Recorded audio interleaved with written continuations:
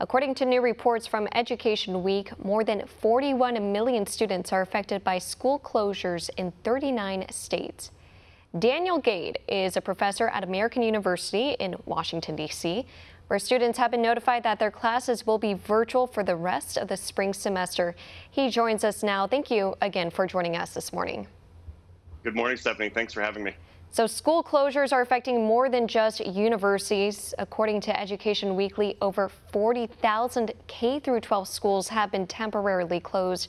How will this impact students, especially as they're supposed to head into a new school year around August or September? Well, it's going to be a huge impact. The parents are having to learn to homeschool on the fly, which is not easy. My wife and I have been homeschooling our own children for many years, and it's not easy. And so parents are having to learn how to do that on the fly. And around Virginia and around the rest of the states, there's just, the economic impacts of having people having to stay home with their kids instead of having to or being able to go to work. All of those are huge. So it's definitely going to be a huge impact. And we understand that particularly in the case of American University, an initial announcement went out stating that students would have 3 weeks of online classes following spring break. But now that has since changed and the rest of the semester will transition to online. What kind of changes will students need to make to keep up with online classes during the closures? Well, the university has been great with me and with the other professors about helping us get set up for the semester, helping us get set up or for the rest of the semester for teaching online. And American is very well positioned to have a successful rest of the semester despite the hardship. So I'm really proud of the university for the work that it's done. And it has a lot of resources, and so it's able to do that. And the students are resilient. They'll be fine.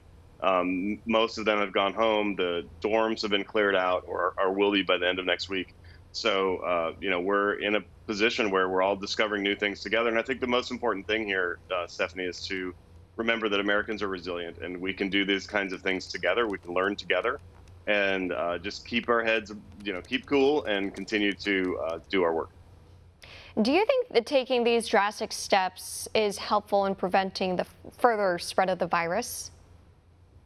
Well, yeah, the CDC has been pretty clear that that's necessary. I'll say this, that it's better to take some drastic steps and prevent the spread than to not take those and wish we had, So my family and I are socially isolating, and we didn't talk about this earlier, but I'm a candidate for United States Senate here in Virginia.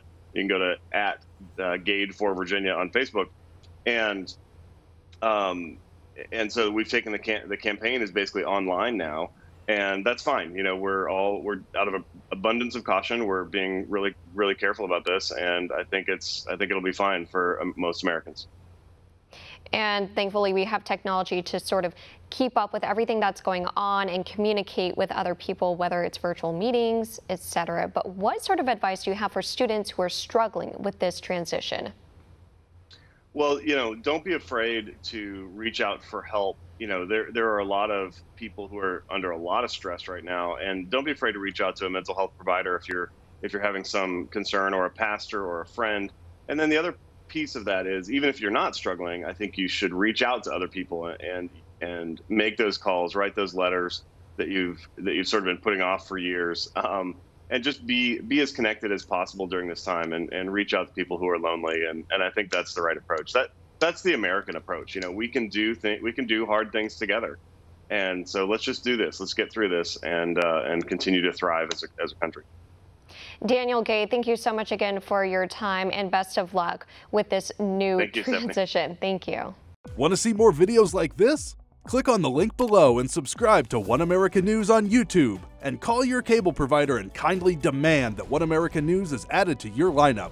Call and subscribe today.